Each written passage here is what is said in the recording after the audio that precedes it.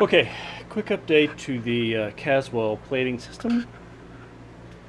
Alright, so what I was doing was using this goofball thing. This is the dumbest idea ever. Let me show you what you do with this. You put this in the trash. Yeah, you have to watch that thing constantly, like constantly. And it heats the water up fast. So if your attention gets diverted like mine does, for even a couple of minutes, it's going to boil everything away. So it's awful, awful, awful, awful. So here's what I did. Went to Home Depot, actually Lowe's. Went to Blows, and I bought the Utilitech 1500 watt, 120 volt universal element. It's hanging there. All I did was just rig up a piece of wire. I left the insulator on it though. Okay. Then I bought the Utilitech lower thermostat. This is a super simple little device. All it does, it's just a switch. It's just a switch, and it switches on and off based on temperature.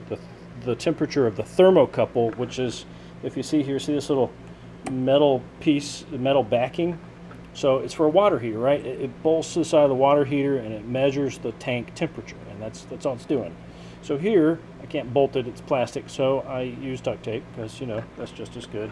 And it's measuring the external temperature of the tank that the water's in. And I just cannibalized up a regular old computer power cord,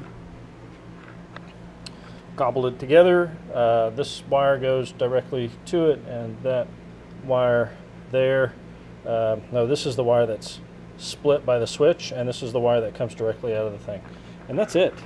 And now it's maintaining 111 degrees. Totally automatic. I haven't touched it in 40 minutes.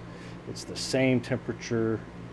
It's awesome. It's much, much better. Also, it was about the same price. I think this thing was 20 bucks and this was 8. I think that thing was 25. So, and you can get replacements at Lowe's.